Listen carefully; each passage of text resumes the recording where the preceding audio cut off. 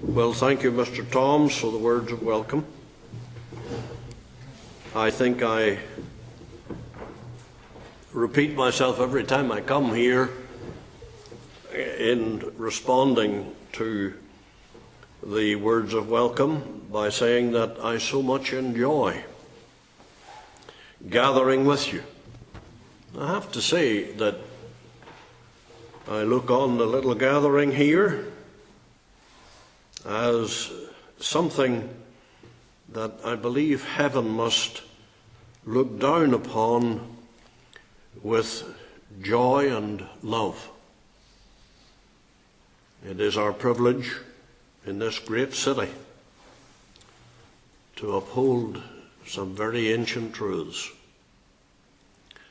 Ancient truths that are greatly neglected in many places, and worse than that, are despised in many, many other places. And that is sad. But we want to honour God tonight and say very clearly by preaching the doctrines for which our testimony is named, preaching the doctrines that we believe God will remain faithful to, no matter what men may say or how they may cast doubts upon the fulfilling of prophecy in its simple and plain way. We uphold those truths and testify that we believe it shall be so, even as God has said it. So it's a joy for me to be here. And I can only say that I find it a double honour in taking the place of Dr. Brian Greene, who was the scheduled speaker on this occasion. But as we all know, very suddenly the Lord took him home. As an Ulster man, I cannot but note the strange providence that he should die in Ulster. Ulster was a special place for Brian Greene. It's a long time ago he became associated with the Free Presbyterian Witness. In fact, he was sent over to investigate claims by some that the Free Presbyterian Church was not at all what it was being made out to be by Ian Paisley and his supporters. And Brian Greene was sent over from London, from, I believe, the British Council of Christian Churches, to see if there was a Free Presbyterian Church to the degree and to the strength that there were those who claimed. And from that sprung many friendships. This year we mark the 50th anniversary of the beginning of the gospel work and witness of the Free Church down in our part of the world, that's out in the west of Ulster, because it was in 1967, February 1967, that the very first meeting, first regular Free Presbyterian meeting, took place. And it was shortly after that when I, as a student minister, being in charge of that fledgling work, invited Brian Greene to come and speak at an annual meeting. Now, I can't be just precise on which year it was. I'd be inclined to think it was our very first annual meeting. Now, let me tell you just as a little indication of how God was working back then. The very first public meeting was held on Saturday the 11th of February. Just a little announcement in the newspaper that a Free Presbyterian witness and meeting was going to take place on that Saturday afternoon and again in the evening. The place was filled on both occasions. The next Lord's Day, as a result of the interest shown on the Saturday, The next Lord's Day was announced as the first Free Presbyterian Sabbath service. It was held at 3:30. So that was the 12th of February. By the 2nd of April, the work of constitution took place. A congregation had gathered, people had petitioned the presbytery, signed a letter requesting to be recognized as a congregation, and 7 weeks after the very first meeting, the new congregation was constituted.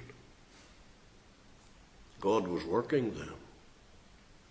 And I believe that it was at the first annual meeting of that new congregation that Brian Greene was invited to speak. Now, if it wasn't that, it was the second one. And I recall introducing him in the gathering. Not that he would have been a stranger, but to many people down that part of the world, he would have not been well known. He was known throughout the Free Church, but this was a new church, a new congregation made up of people who were only coming into the Free Presbyterian Church. So we introduced him, and I've got to say that without thinking or rehearsing or planning, I said to the people in the meeting, look, if there's anyone here who, as a result of coming to the meetings that have only begun maybe 12 months and have been converted or have been restored from a backslidden position, or have in any way been blessed of God and their lives changed, would you please just put your hand up? And I've got to say, I was somewhat astounded and very happy to see a forest of hands going up. And I recall Brian Greene saying, this is revival. That this should have happened in such a short time. This is revival. And I've often thought back to that time and recognized that he, as an outsider, was able to more quickly see and evaluate what was taking place than the likes of me, who was in the middle of all that was going on and just not as aware of the wonderful things that were taking place, being swept along by it as all. And Brian, as a stranger coming in and seeing that, he was very struck by it. And on many occasions subsequent to that, when we met, he used to refer back to that encounter.